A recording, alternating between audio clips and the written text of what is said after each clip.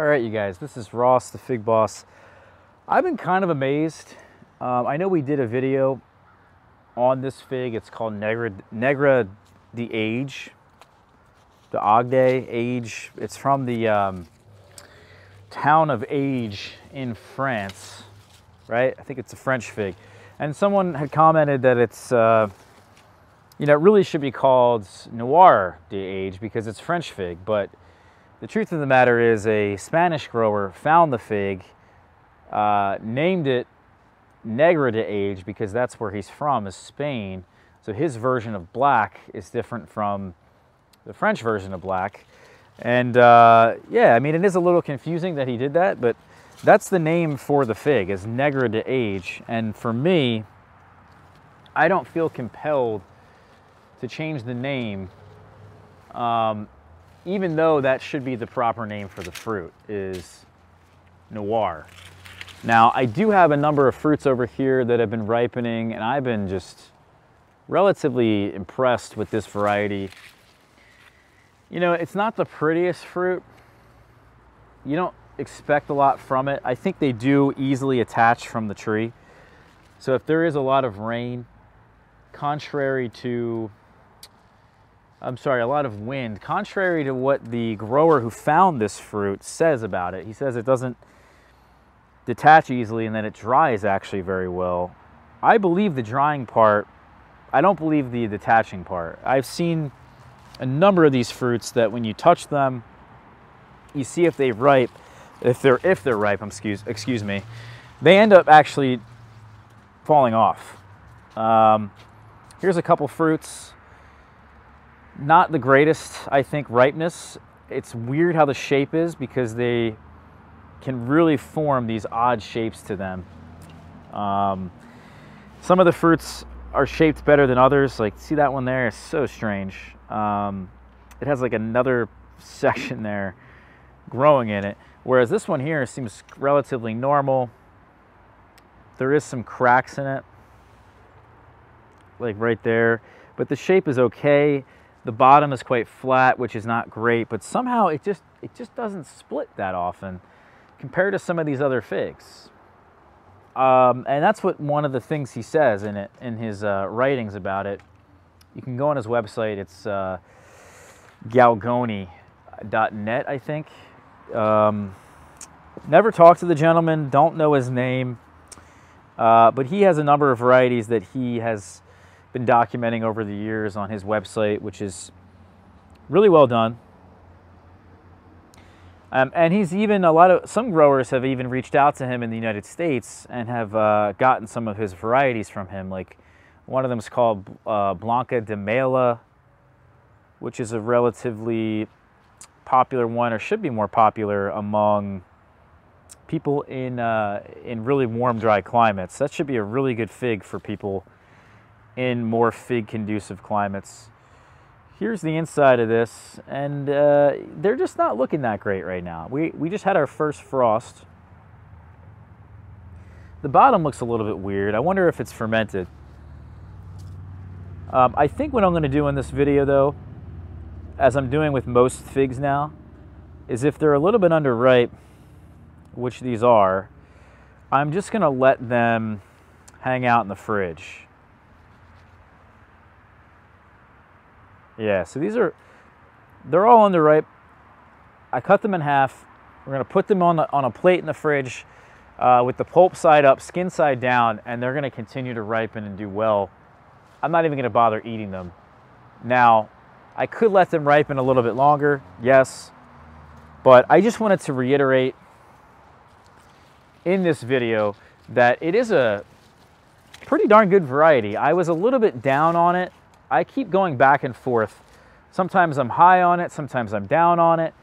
Overall, though, as of late and as of really seeing the in-ground tree here in action, because I think in the other video, we only really showed you guys most of the potted tree here that I have, and that potted tree didn't perform very well.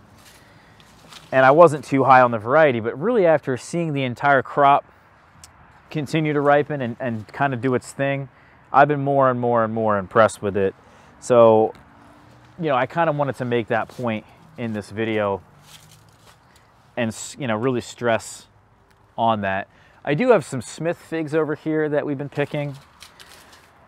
Anything at this point of the season that's relatively good to eat is a really good thing, is a huge bonus.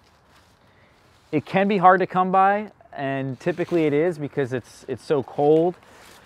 But believe it or not, because it is so cold, the fruit flies have stopped existing. They're like hibernating.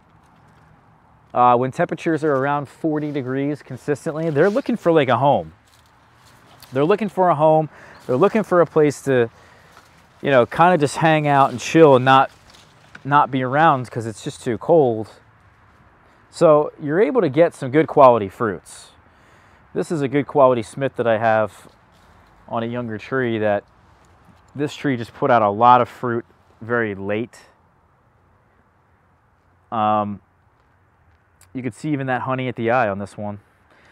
I'm sure it's real good. Every single fig off of this tree. Unfortunately, this particular tree though is a little bit weird, so it hasn't really lived up to all the Smiths in their glory, you know. But it does put out a nice crop of fruits that typically have not been bothered by really anything. So let me try this at least, because this should be good.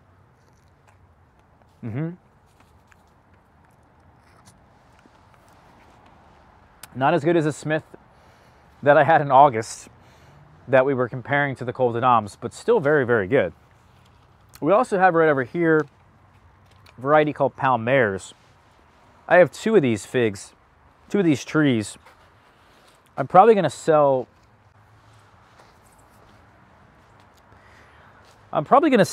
either one or both of the trees.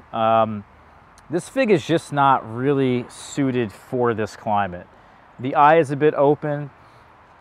They can split, and the shape is just wrong. The way the figs hang is just wrong. However, someone will be very, very happy to have this tree, this particular variety. I have noticed, oh man, this one's not as ripe as I thought. I have noticed from this variety very special figs. The flavor actually is very good on them. This is a Portuguese variety. The production, oh, we just lost half. The production's actually very good on this tree. I would say it's a mid-season to late season variety. And the inside should get much more dark red than this. And it's really, I think, due to a maturity issue that the inside's maybe a little bit lighter, but when you eat it and you taste the fruit, you don't get the idea that it should be this light. It really does remind me of a fig that's a lot like a Paradiso. And Paradiso is one of the best tasting figs, in all honesty. This has got really good complexity to it, this fruit. So, for many of the reasons I just mentioned, it really does belong in someone's collection that lives in one of these dry and warm places. Here's one that's split open. You get an idea of the pulp here. It's a little bit nicer on the inside, although not obviously great looking because of the conditions that it's been growing in. But this, in my opinion, is a treasure for anybody in a drier place. I don't want it to go to waste. Again, it's a Portuguese variety. Most of the Portuguese varieties I don't think do well in humid places, to be perfectly honest with you. Name a single fig that is in my in my top 20 that's a Portuguese variety. I don't know of any. I guess you could say São Miguel Roxo, but that's just a hardy Chicago. Is that truly a Portuguese fig? Azores Dark, is that truly is hardy Chicago truly originally from Portugal? I don't know. I have my doubts, personally. There isn't a whole lot left to choose from here, guys. Among the trees, pretty much everything fruited. We got to see everything we wanted. You know, I wouldn't say everything I wanted, but most of what I wanted. I have two varieties back here, which are new to me as well. Let me see if the fruits are even ripe. I gotta check. These are young trees. This is, what is this? Israeli Black. My friend Bill had given me this. I've never seen a fig that grows this well and puts out as many figs as this tree. It's quite a sight. I think if the fruits taste good, and they definitely look good. This one just came right off. So I guess we'll have to eat this, try it. This one here is so strange to me. This is called Medina. This is from my buddy Ed in the Pittsburgh area. Dr. Ed, if anybody knows Ed. He had this fruit. Doesn't look right. A lot of sap coming from the fig here. That's a shame. But I still want to look at it anyway. Such a weird fruit. I wonder if Ed's had any good success with it this year. Yeah, look at that. What a weird fruit. I really liked it because of the elongated shape. You guys see that? Yeah. It's strange. I don't know if this will ever be a tasty, tasty fig, but yeah, that kind of inedible right now. Try the Israeli Black. This is hard as a rock. Whoa, would you look at that? You know what? This fig reminds me, it looks like LSU Scott Black. I would not be surprised if this was LSU Scott Black or what's the other one? The Coldedam Grease VS, you know what I mean? Where does this fig even come from? I'll have to ask Bill. But I also think even Blava Floor, whoever I got my Blava Floor from, the figs also remind me of Coldedam or LSU Scott's Black. I don't know what that is. Why is LSU Scott's Black just popping up all over the place? I don't think people really can recognize that fig very well. Because they can't recognize it very well, I think over the years it's just been mistaken for many other fruits. I don't know, we're gonna find out. Do I have anything over here? I don't think so. Anything from this Corinth? Nope. Our Gayette had already put out a fruit. These trees over here didn't get hit by the frost last night, oddly enough. Do you have any Moro de Caneva? That's right. Nope. Man, this cold really slows down the ripening process of these fruits. It becomes extremely difficult to evaluate anything this late in the season. Just because the metabolisms, they're not moving. They're so slow. And when they don't move like this, the fruits just don't get more ripe. Here's some split Moro de Caneva over there on a pretty immature tree. We won't really count that. Nothing left on the Ronde Bordeaux. Let's see if there's any Sultane over here.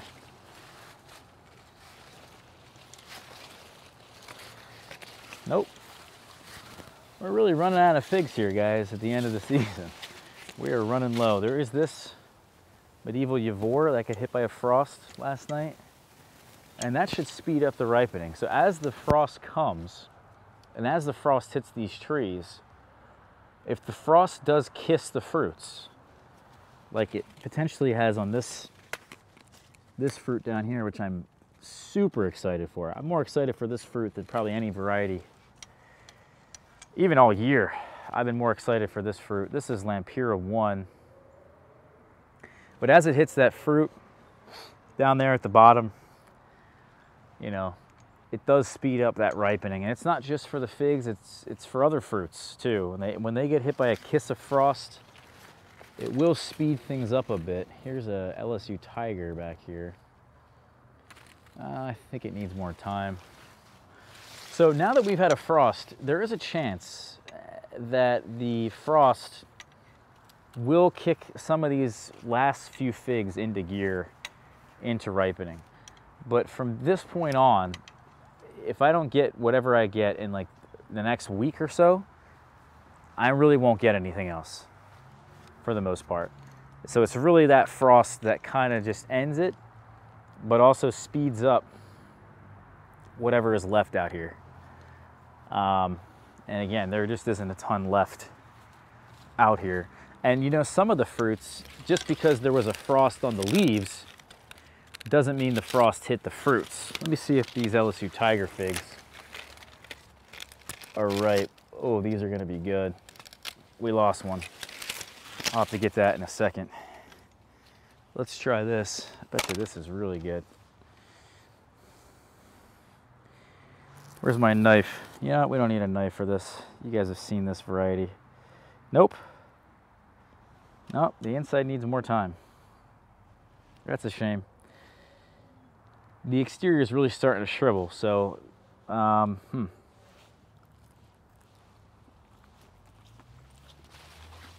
bad though.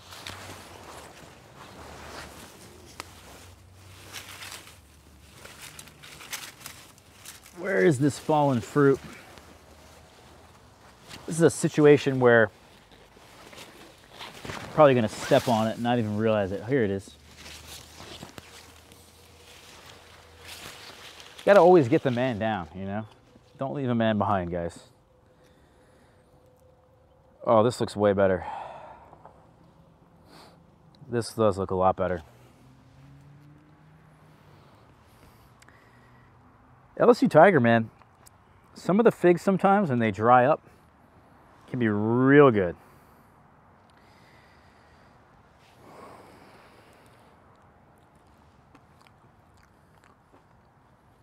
Not bad.